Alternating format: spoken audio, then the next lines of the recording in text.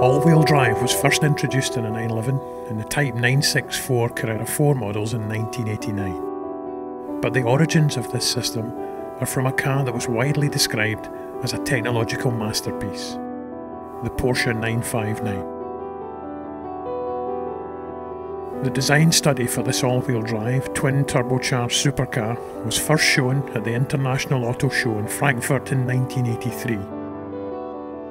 The car introduced futuristic concepts such as sequential turbocharging, a composite aluminium and Kevlar body shell, advanced aerodynamics and speed-dependent shock absorbers. The four-wheel drive system was key to the power delivery, however, and the 959 system that now forms the basis of any Carrera 4 model was designed with a number of different motorsport applications in mind. Firstly, the system needed to cope with the extreme demands of being a Group B rally car. Porsche's Steuerkupplung, or PSK, was developed, capable of dynamically changing the torque distribution between the front and rear axles. The driver could see the amount of power being transferred between the axles on a gauge in the dashboard, which has been reinstigated in digital form in the latest 911 all-wheel drive models. In 1986, two 959s took the two top podium places at the Paris-Dakar Rally, possibly the most famous test any all-wheel drive system could ever endure.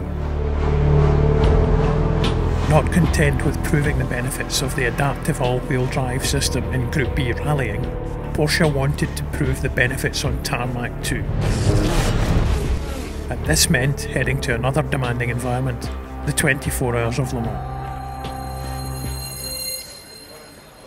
The fabulous 961 recently made an appearance at the Goodwood Festival of Speed.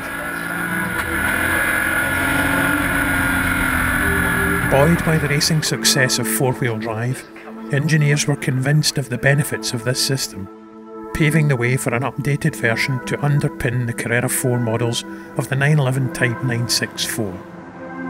Since then, the system has continually evolved and improved through the 993, 996 and 997 generations of 911, into the latest iteration, the new 911 Type 991. Talking of heritage, we also see the continuation of a constant design theme in the new Carrera 4 models, the red line.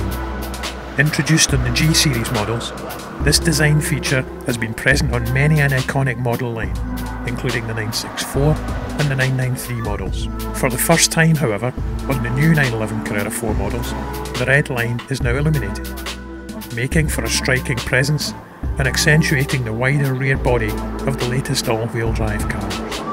This design feature, combined with the phenomenal traction generated by the four-wheel drive system, and of course, the 400 horsepower pumped out by the engine, really do make for two impressive red lines.